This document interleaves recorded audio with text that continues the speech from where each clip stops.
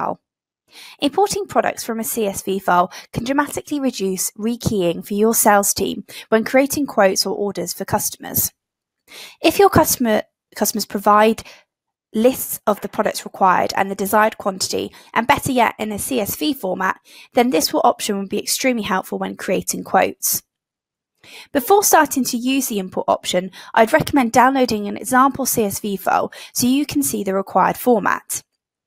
To download an example copy, click on the Further Options menu and choose the Import Products from CSV/Excel option. From here, you can then choose to download an example.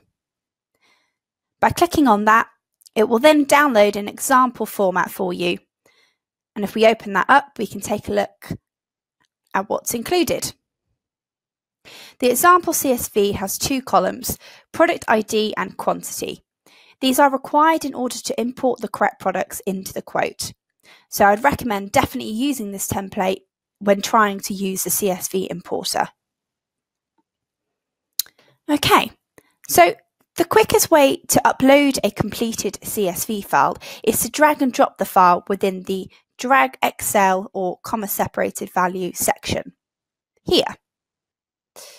Once you have dragged and dropped the required file, the CRM will try to identify the product IDs and quantities. So to give you an example, if we open up our file browser and drag and drop this order, it will then start to find all the products that it can verify. All product IDs and quantities will then be listed for you to review and unselect any that are no longer required. The CRM will also untick any product IDs that are invalid.